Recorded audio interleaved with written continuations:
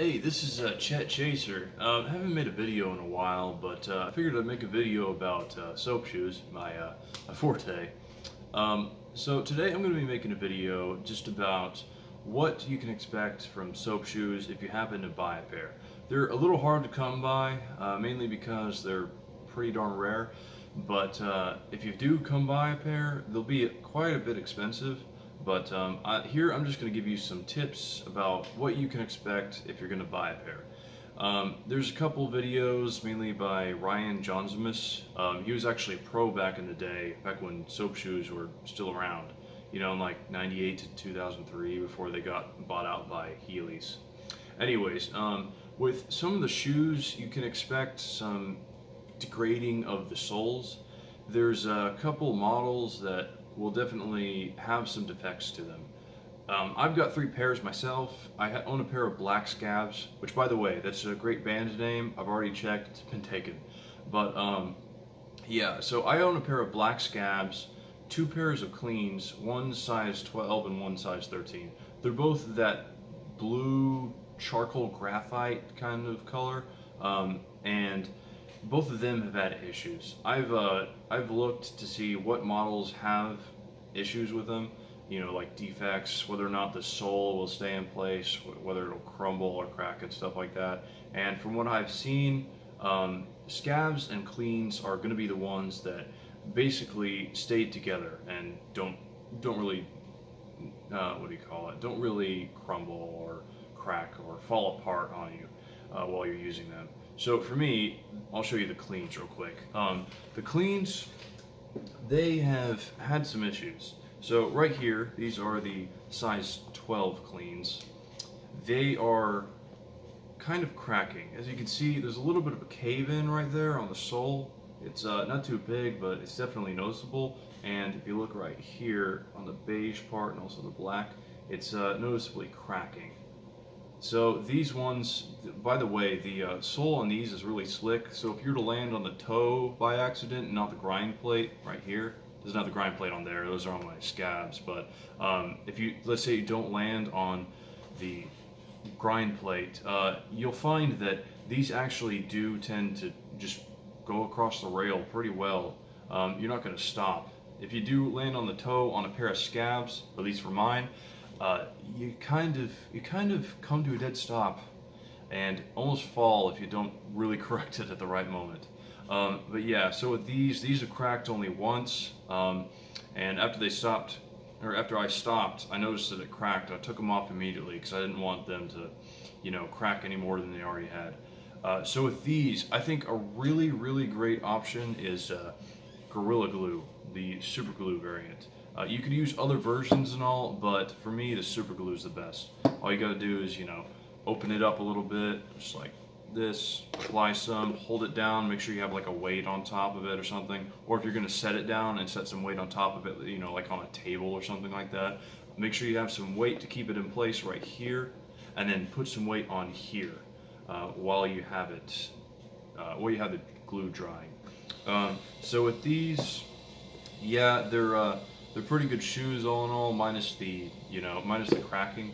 Oh, and also right here, you can kind of see the tread on these is kind of bubbling. I don't know what that's about. I think the rubber is just kind of starting to go away. It's got like a weird bubble pattern right there.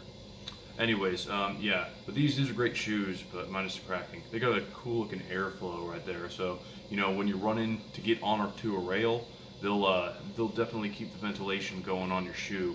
That way you won't have to deal with a lot of sweat going on while you're grinding a rail. Haven't had a crack on this one, but I see a couple cracks forming on this little beige part. These ones in particular are just kind of for show right now until I can figure out what to do with them. But here, I'll show you my other cleans. These are size 13 cleans. And as you can see right here, there's like a paper towel line. That's because the paper towel got glued onto there and it hasn't really come off yet. I don't know if it will or not, but right here on the right shoe, you can see it's starting to crack right there. Actually, it's kind of gotten to the logo right there. you can see that whenever you just put a little pressure on the toe, it'll kind of come apart. It hasn't cracked all the way to the sole, just on the very bottom. So like on the inside, nothing's reached there. That's just because I've been keeping vigilant about that. The second I see a crack, I take them off, and then I just throw all my scabs with me. I always make sure I have 2 pairs, just in case that happens. And with these, you can see it's just the UHF original grind plate. Actually, let me show you. I got a pair of unused ones right here. There's not too much going on here as far as like, I don't know, grooves or anything like that. It's just a, let me take that sticker off. Let me get my other one. It's just like a very basic grind plate. So, you know, no grooves, you gotta wear those in yourself.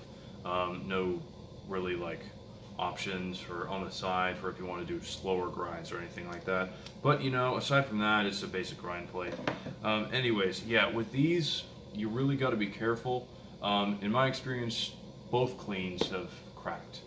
Not a single one hasn't cracked, but they stay together if you stay vigilant about where the cracks are forming and making sure they don't progress past a certain point on the sole.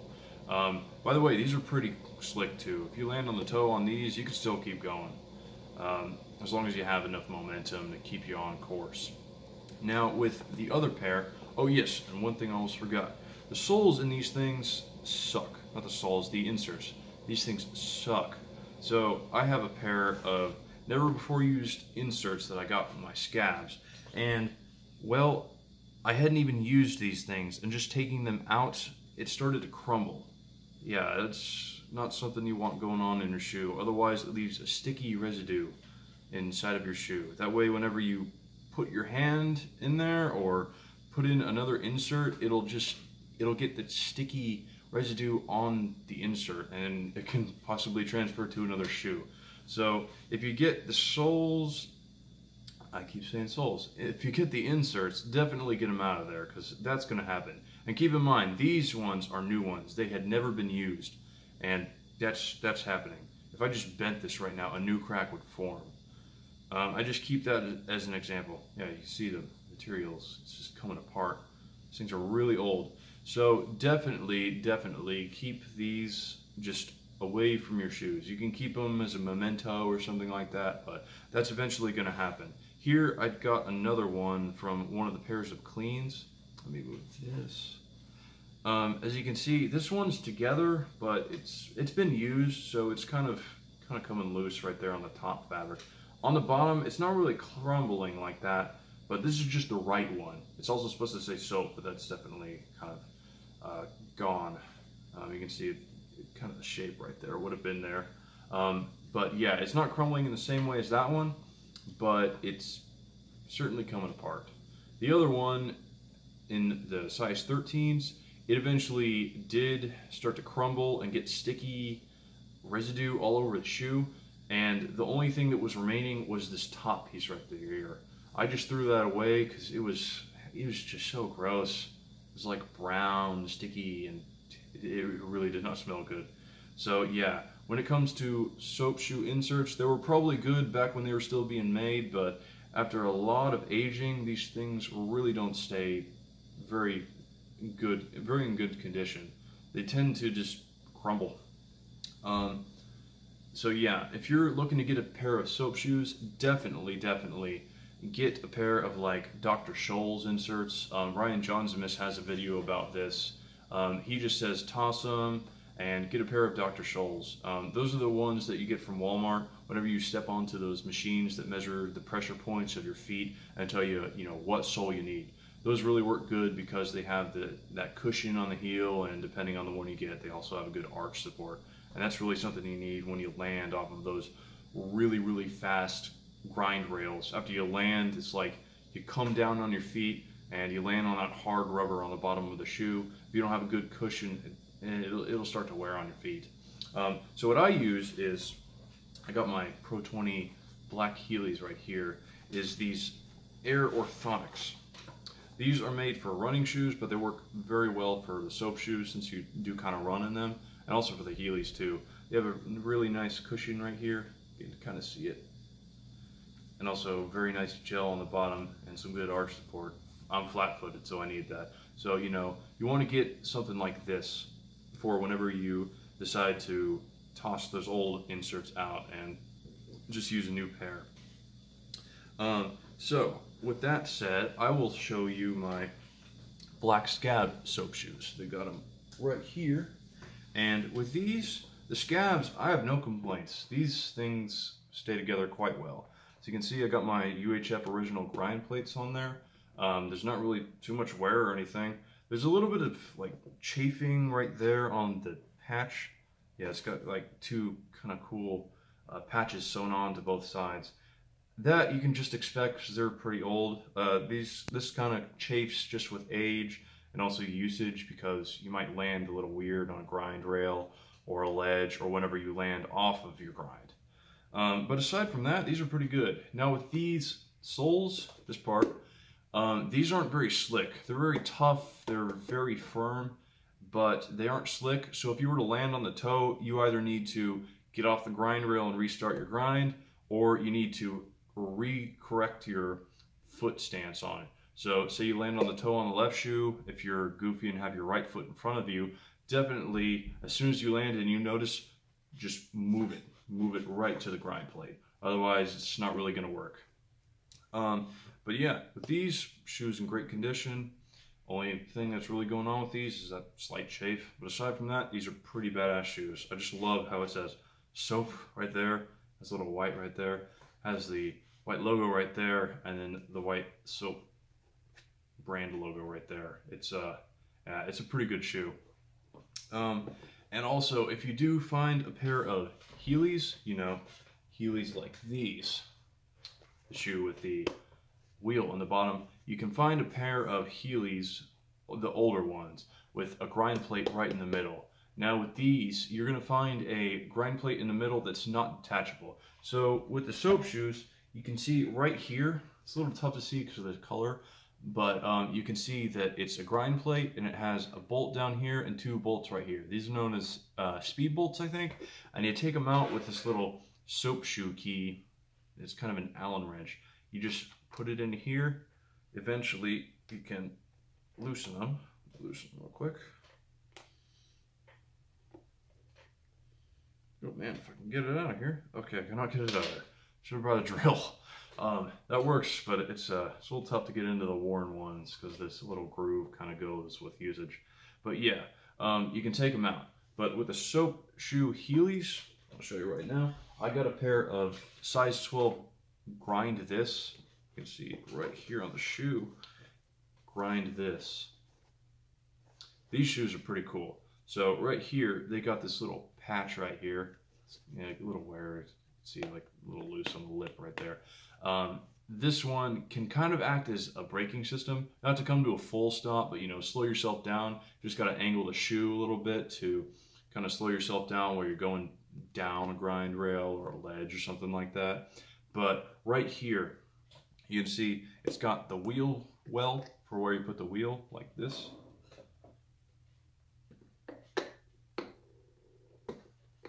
And also got the heel brake too. That's a staple of Heelys. And then the grind plate. Got the little H logo for Heelys right in there. And it's got these two little tabs right here for braking. If you're just going down a rail, you kind of put your shoe at an angle to kind of stop yourself. These obviously aren't detachable, they're just on there. With mine, whenever I made just kind of my own grind rail at a family party, it's kind of funny. I took the top post off of a chain link fence that was kind of grindable. It was a little slick. I kind of rigged it up with a couple of cinder blocks. I set them on top, or I set the post on top of a cinder block, and then one on the very end and one on the very beginning and one in the middle, and it worked quite well.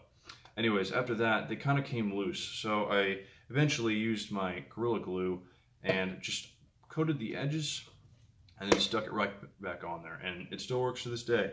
But one thing about it is on the very edge, you can kind of see it's coming loose a little bit. It's only if you pull, but that can always be reattached, you know? It's not like it's gonna fall off and never be used again. And also one cool thing, you can kind of notice a pretty good parallel with these Heelys soap shoes and also the original pair of soap shoes. You see all the stitching around there, like all those small little columns, and you can see the stitching right here and then small little pattern on the bottom. It's a pretty neat shoe, to be honest. Really cool, rugged design. So with these, oh, also another issue I had with these was whenever I bought them, the wheel well is kind of loose. I could push it up, I could push it down, and whenever I had the wheel in there, it would kind of hit the rubber in there, and it would keep me from actually rolling. So eventually I like pushed it down, added some Gorilla Glue in there, and it eventually worked. But all in all, these are pretty good shoes.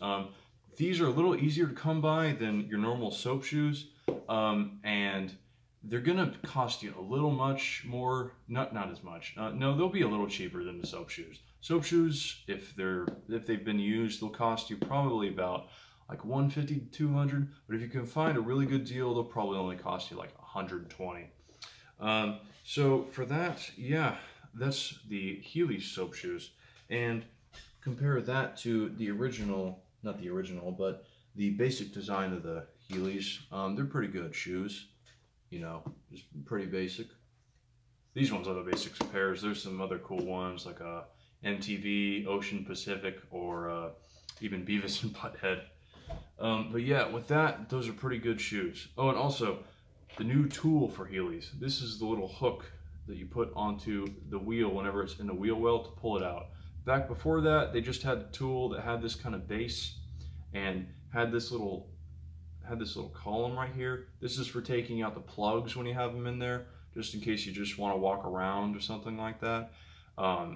They used to just have this, and it was a lot longer on this end, and you would just pry them out of there like you were taking out the plug. And whenever you did that, the freaking wheel would just shoot out like a bullet.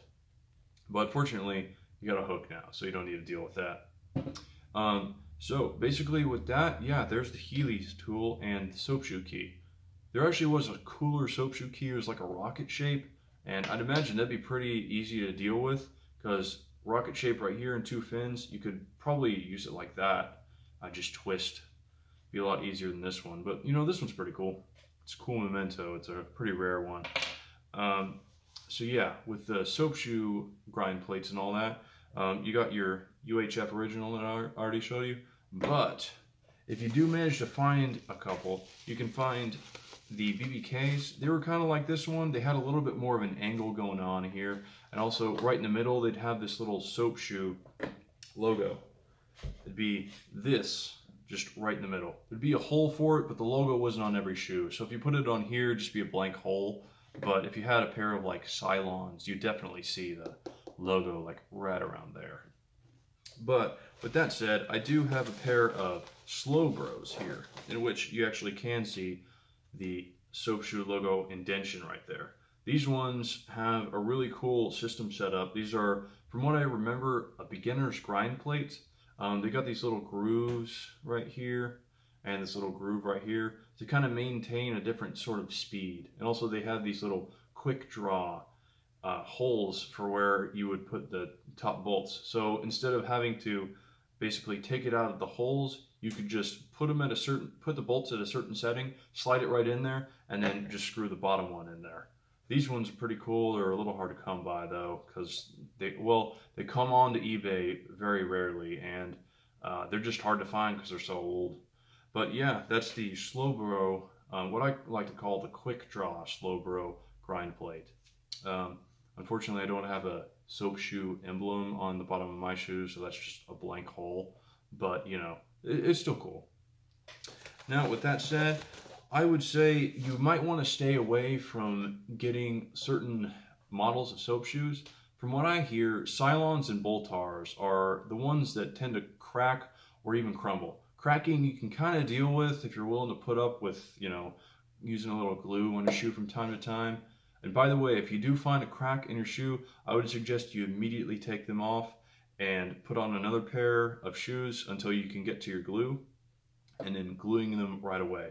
I don't care if you're on 120-degree pavement or just completely ice-covered concrete. Throw some glue on there. Like really, throw some glue on there. You're gonna want it. Otherwise, it's gonna go to the shoe and it'll just keep cracking and probably even fall off on the part that it's grinding on. But you know, aside from the cracks, there is crumbling of the soles that you'll need to deal with. So like, say this one started to crumble. It wouldn't just form a simple crack. Instead, the material would start to crumble into small pieces and eventually completely come off. There's a video, I think, of Cylons that were being unboxed, and they were used probably 10 steps into the person using them. They were just completely coming apart. This heel started to come off, and eventually it just spread to the entire shoe. If that happens, then I am afraid I don't have any real personal experience with it. But if that happens, then I would suggest you just take off the shoe and maybe try to apply some shoe goo or something like that, or Gorilla Glue if you'd prefer. But yeah, with that, I would say probably try to stay away from the Cylons and the Boltars. Cylons, I'll put a picture right next to me here in a second. Cylons, they have a BBK grind plate and then a little logo like this. Okay, I put it somewhere else. They have, oh, here it is. Yeah, they'll have that little groove for the logo. They'll be angled rather than, yeah, they'll have a little angle right here that you can kind of move your shoe to. These are the slow pros, by the way, not the BBKs. But they'll have that little emblem indention right there. They'll have the logo right there where the indention is, and they'll have the logo plastered on the bottom of the shoe, just all over. And they'll also have these little, like, I think they look like the Rebel sign from Star Wars. They'll have like 2 buttons on the bottom. And also Boltars. I'll show a picture of that from Solid Grind's website. That's basically like a Wikipedia page for soap shoes, and also Heelys, the ones with the grind plates on them. They'll have, I'm not sure what they look like right now, but they have a very distinct look. So from what I can tell, both those models have the same issue. They both crumble rather than crack. And from what I hear, scabs and cleans. I can vouch for the scabs. They're a pretty cool design. They're a little bit of a basic shoe, but they stay together. The cleans, however, I've heard they work, but from my experience of owning 2 pairs, they've both cracked on me, and they don't quite really hold up. So I would recommend you probably don't buy a pair of that. You can if you want to, but you know, buyer beware on those. So on the rare occurrence you do find a soap shoe on eBay, I'd recommend maybe steer clear of Cylons or Boltars. You can collect them all you want. If they've been used and you don't see a crack on the sole anywhere, probably buy them. But, you know, buyer beware on both those models. So basically on those, that's about it. The soles can crack. Keep in mind these are old shoes, so they're not going to be quite up to spec as modern day ones, like the Epic Grind shoe that just got released about a month and a half ago. So with that, those will obviously stay together a lot more because heck, they're being made this year. But yeah, with these, they're older shoes, so you gotta be forewarned about it. Like keep the wording in mind. They might crumble, they might crack. So you kind of have to expect a little degradation of the bottom of them or the top. But all in all, they should stay in place. But yeah, that's about it. The soap shoes, pretty good shoes. Sadly, they aren't being made anymore. But if you can find yourself a pair, definitely get yourself a pair and keep all these tips in mind. I do find that a good thing to do with your soap shoes is probably don't wear them everywhere. Definitely do not leave them in a hot car. I did that a couple times with my size 12 cleans, not the size 13s, and I'm kind of feeling that they might have cracked because of that. Again, there's no way to really know, but that probably wasn't a positive factor in their usage. So with that, yeah, don't keep them in a hot car. Take care of them. Make sure you wax your surfaces too. Maybe even grind plates. That really helps. But yeah, I'd say with that, definitely keep all those tips in mind. Your soles can crack. If you see it, you know, take them off. No, don't just try to tough it out. You know, they're pretty expensive, so you're gonna wanna do what you can to keep them together. Anyways, I will see you in the next video. Next video, I'm gonna try to compare the Epic Grind shoes to the current day. Compare the current day Epic Grind shoes to the older soap shoes. There's a lot of parallels between the two, and The designs are pretty similar, but I see that as a good thing, not as a bad thing. So whenever I get a pair of those, I'll definitely make like an unboxing video and then maybe a comparison video. And obviously, you know, show their usage in the field. But yeah, that's it. This is Chet Chaser of Punk Rock Pro signing out.